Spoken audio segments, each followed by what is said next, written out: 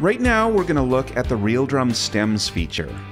This is a very exciting new feature, and with this release, over 50 of the Real Drums have these accompanying stems, and more will be introduced in the future. These are individual recordings of all the microphones used during the actual recording session. So whereas previously when you would load a drum style, you'd get an already mixed stereo recording of the whole kit. Now you can also get all of these individual mics, which is great for doing a proper full mix of your song. So these are, of course, not isolated tracks of just the kick or just the snare. For example, you're still hearing the hi-hat there. But it's the mic that's miking the kick, snare, hi-hat, etc. So with each of these, you can still hear the other instruments to a certain degree, some more than others, but because it's, again, for example, the mic that's right over the snare, that allows you to raise or lower the sound of the snare within the context of the whole mix. There are also other uses for this feature besides just doing a custom mix of a single kit.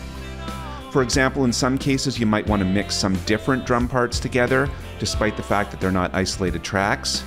For this, you mostly just need to experiment a bit. And I mentioned that the stems are not isolated parts, but in some case they actually are.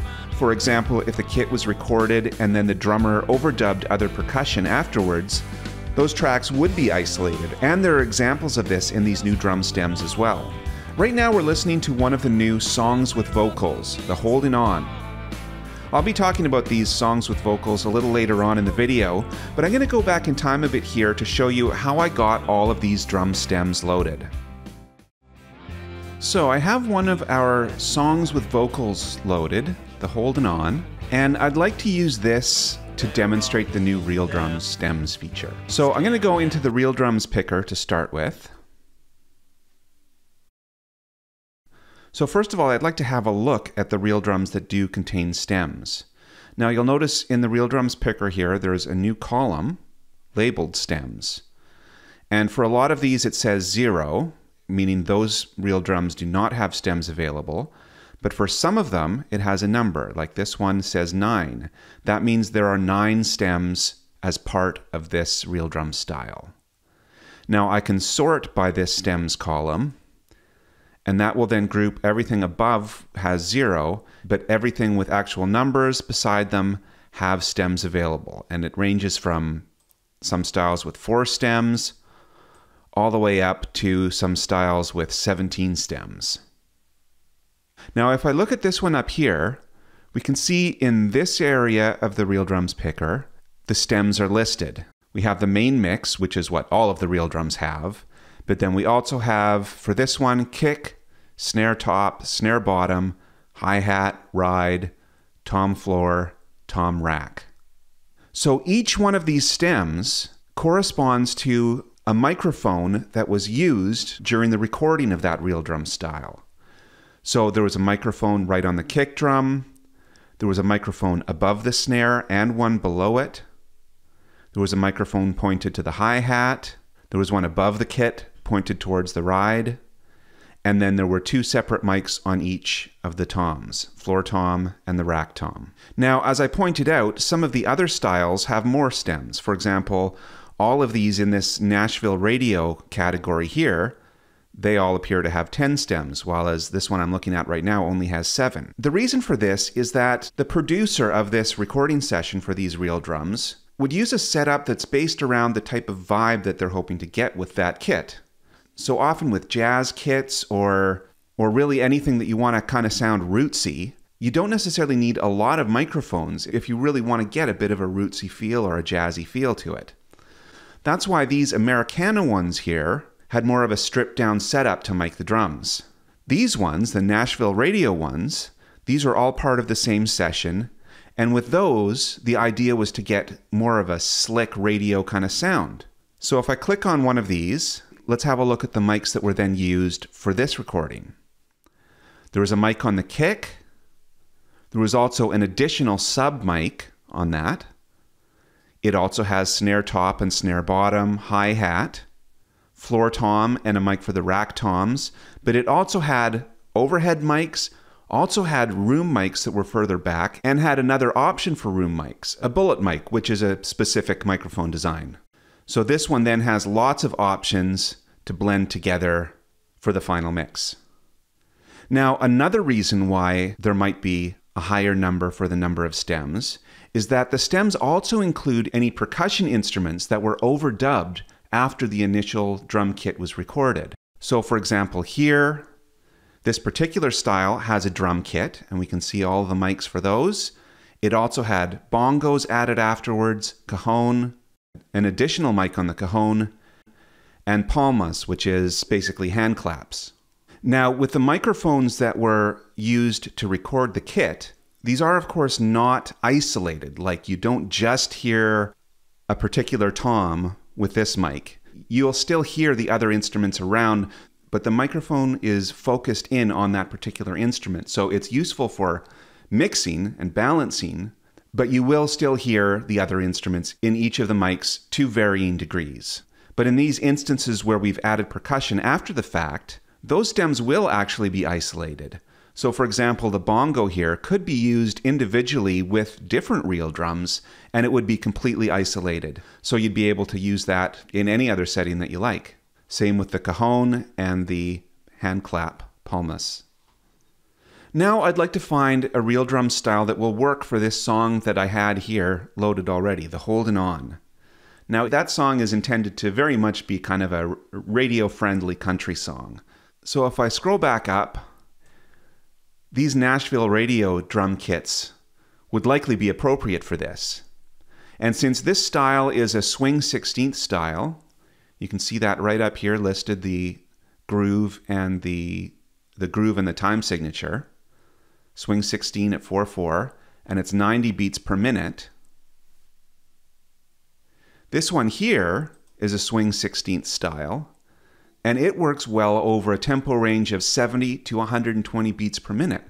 So that actually would be perfect for this one, which is right in the middle of that range. Now, you can pick individual stems, or just the mix, or you can just select this, and that puts a check mark beside everything. So that's what I'll do here. So now you can see all of these stems listed here in the mixer. And it's already given you a fairly good starting point for an actual mix as well.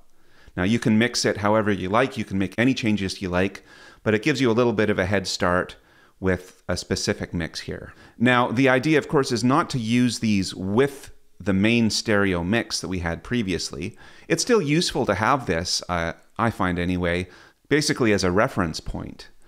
But for the purposes right now, I'm going to mute the mix so that we're just hearing the stems along with this song. So I'll just press play now and see how it's sounding with this mix that it's given us.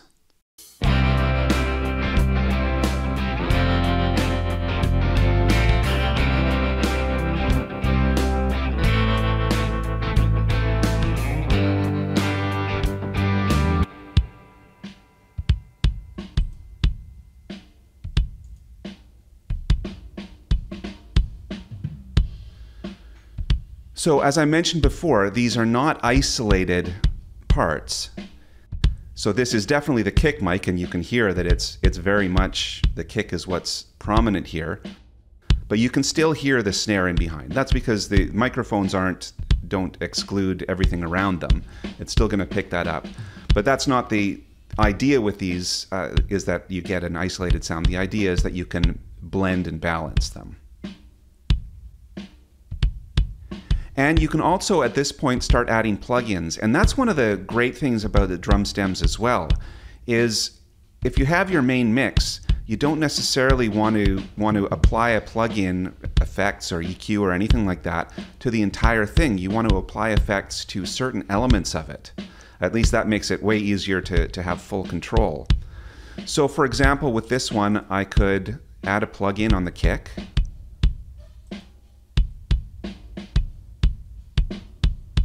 I could add a graphic EQ, and I'll just play just this main kick here. And now if I wanted to kind of make it a little bit punchier, 60 Hertz here, Well, here, I'll turn it way up.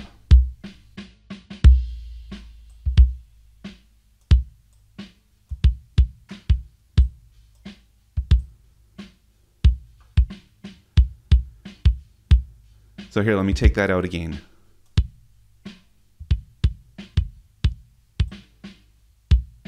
And then I'll put it back in.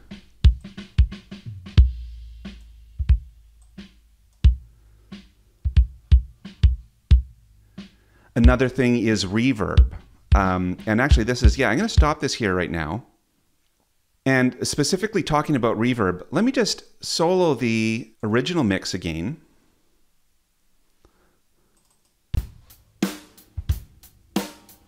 Now it has some reverb applied, but if we add more, that reverb, of course, is applied to the entire mix.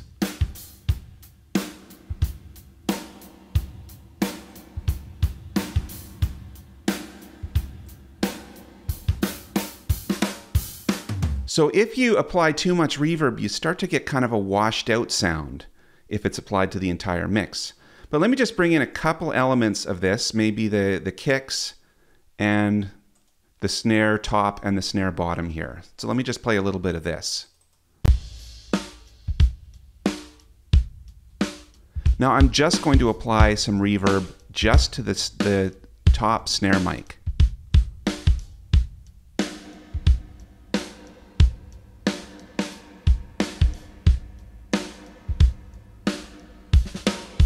Now, if this was the whole mix, applying reverb would also apply it to the kick. So listen again here.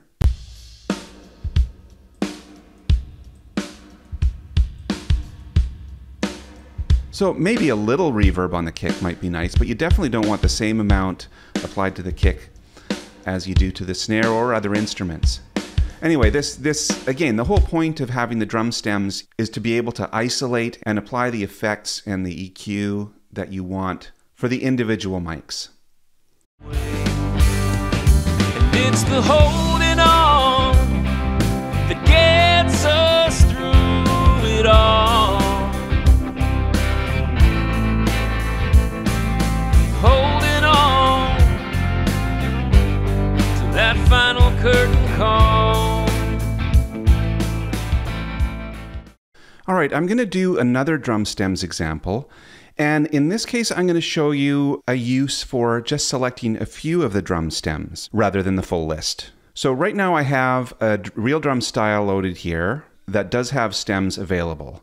So I'm going to go into the real drums picker again and take a look at these. So again, here is the full list of all of the stems available for this.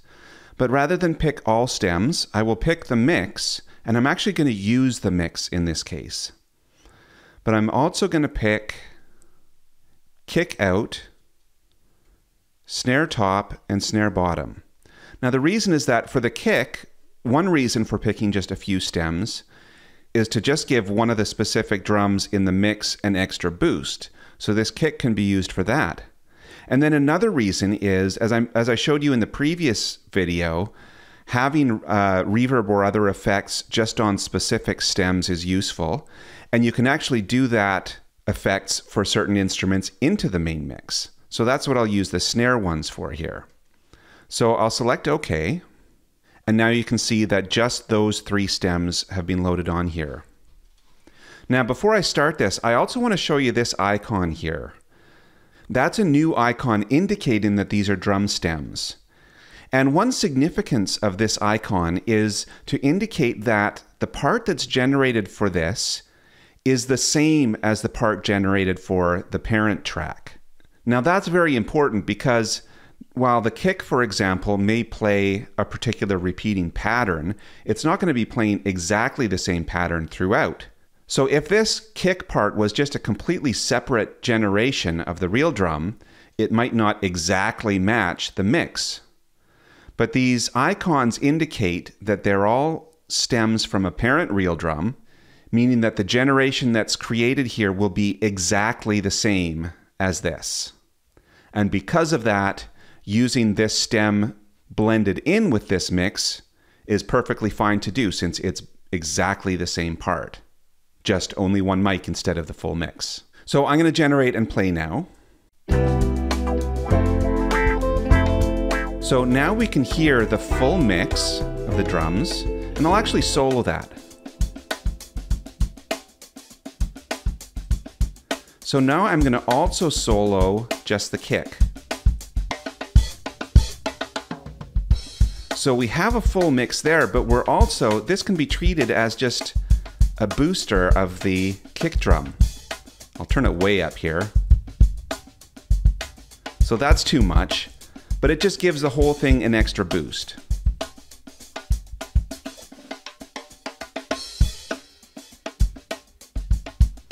So now for the snare, I'm going to do something different.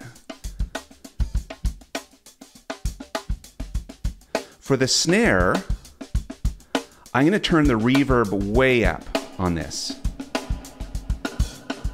So that's way more than I would want for this. But now, even because there's actually a snare in the main mix, I can just treat these as reverb tracks, basically. So the louder I turn the track itself, the more reverb gets blended into that mix. But it's reverb that's only applied to this particular snare and not applied to the full mix, which is what I want.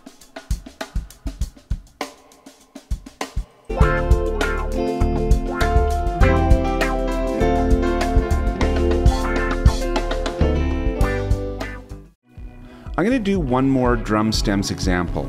As I mentioned before, some of the real drums that now have stems added include percussion that was overdubbed after the kit was recorded. And those, therefore, are completely isolated tracks in that you don't hear, even faintly, any of the other drum elements. For this reason, they're tailor-made for picking and using on their own. I also mentioned that you can also take stems from the main kit and mix and match those with other drums. Because of the microphone bleed I mentioned previously, this is more of a trial and error process, but I certainly have done that myself, and sometimes it's surprisingly good. So I have another one of our songs with vocals artist performances loaded, You're Moving On. And this one has electronic drums throughout, synth bass and synth pad, and then two guitars that come in at the C and D sections of the song. So I definitely want to add some percussion to this. I always like the combination of electronic instruments with acoustic instruments, so electronic drums with some real percussion will be great, and I'll even try adding a few stems from a kit as well and see how that goes. So, unlike the previous examples, in this case I don't want to remove the drums that are already there. I want to just leave those entirely alone and add some new ones. So right now my view is showing only active tracks, so I'm going to go down here, and I'm just going to show all tracks right now. So I'll add some drums to utility track 6. So the last time I was in this dialogue, I sorted it by stems, and I'll leave it like that now so that if I scroll to the bottom, it's like before, going to show me all of the real drums that have stems, and it shows me in this column how many stems there are in each one. And again, I'm going to look to the groove, time signature, and tempo of the existing song in this area. Even eighths, 4/4, and 122 beats per minute. Even eighths and even sixteenths are more or less interchangeable. So I'll just look for any even style that's 4/4 where 122 fits within the range. So for example, these ones would be too fast because the low end of the range is 180 beats per minute, so that's definitely too fast. This one actually would, 100 to 125, so 122 is within that. I could just double click on here to sample and see what this drum style sounds like.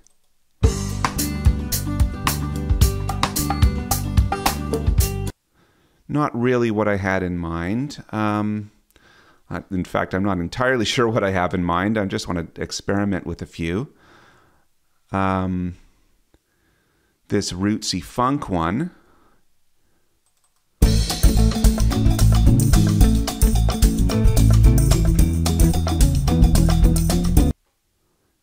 Yeah, that's also good.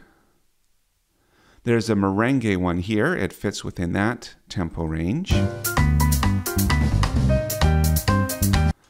But I also actually just noticed there's also a merengue that has the word perk at the end of it, meaning there's percussion added to that one as well. So let me check that one out.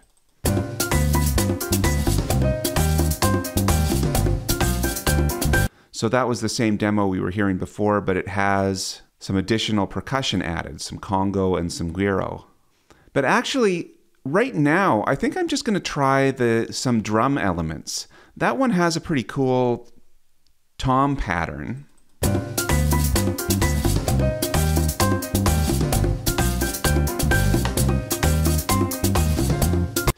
Yeah, it plays a really cool tom pattern kind of near the end of every bar. And that, I don't know if that would necessarily work with this one, but I'd like to try. So yeah, I think I'm going to try that one. So I'm not going to select all of the stems right now.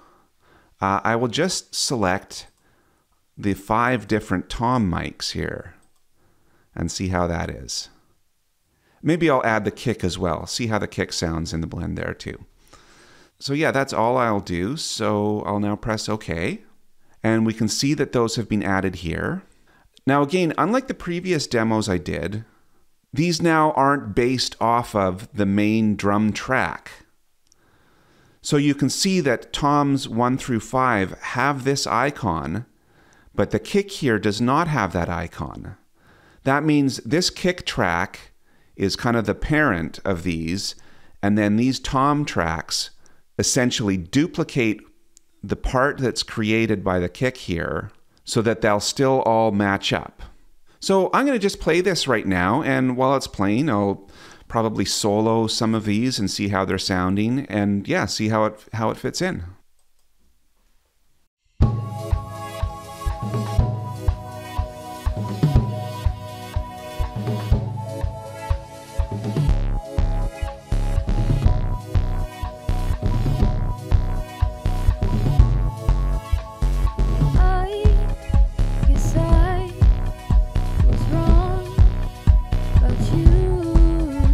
Okay, so with this particular demo, the actual drum track is muted intentionally for the first 8 bars. So we were only actually hearing the toms for those first 8 bars, and then the electronic drums came in at bar 9. This was all set in the bar settings dialog. So that was actually kind of cool. Then we were just hearing these acoustic drums for the first 8 bars, and then we hear the electronic drums come in at bar 9. So I actually kind of like that. And I thought they were sounding pretty neat in that. I'll also mention too that in the previous demos, I told you that when you load the stems, they kind of come pre-mixed with a good starting point. And that's the case with these as well. In particular, toms are often panned. When you have different mics on the different toms, you have them go left to right. And so you can see the panning here, left to right for these toms. Basically, the way they're laid out on the drum kit, which is great. Reverb has not been added. There was probably reverb in some of the other stems if I had picked the whole kit. So I'm going to add some reverb as well, but I'll just start playback again from bar 9 here.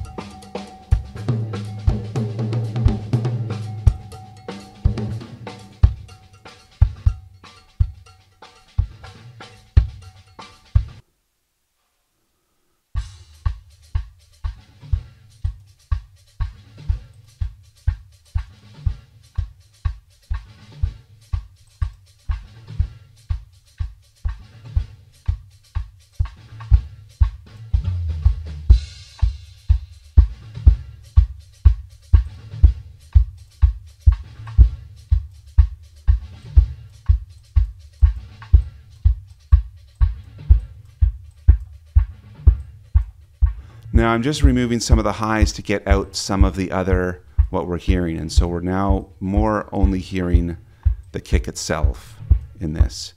So I did the same thing I did before to make it a little punchier. I brought up around 60 hertz. But then I also managed to get some of the other sounds of those instruments out by removing some of the high end there. I just wanted the sun to shine a little like the ones on my dark dreaming. Maybe you were trying to be bad. Did you think that I want to be sad? Should have been, would have been, could have been mine. But you're moving on. Want to see me sink like a stone? Boy, you got me. So now we really hear the electronic element mixing in with these toms. So that's pretty cool. I quite like the way that worked out. And I'm thinking maybe I'll now add some more. Maybe I will add some percussion. And it doesn't even have to be the percussion from this drum kit. I can try out some others and see if there's something else I might like. So again, I have my mixer here set to, as soon as I press play, it only shows me active tracks. But just so that I can select another one of those, I will go in and show them all again, just so I see what I have left here. And on utility 12, I will add another real drum style here. Now again, I'm going to scroll to the bottom so we have all of the real drums with stems grouped together. And now I'm particularly going to be looking at ones that have the word perc in them, because that means it's a drum kit with percussion added. And I'm going to look up in some of these funky ones here, see if there's something in here. I'll double click again to sample this.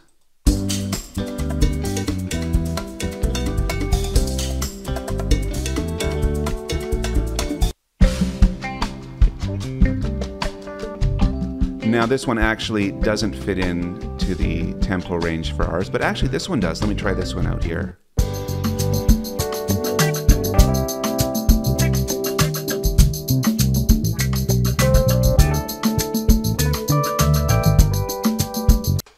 So yeah, that one might be kind of cool.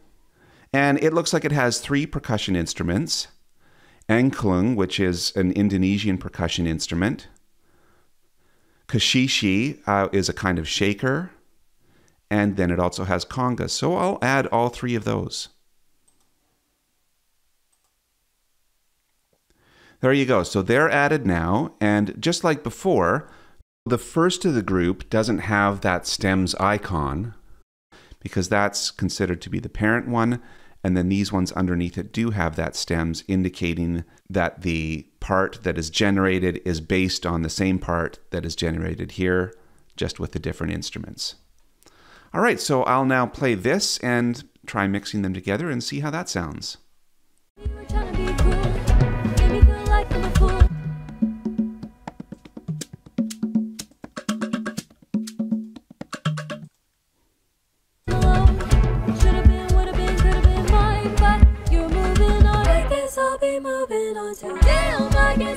So yeah, that was some fun little experimenting there, and I'm quite happy with the results. That tom groove is really neat, and I love these new percussion instruments that were added. So you can see there are lots of great new possibilities with these drum stems.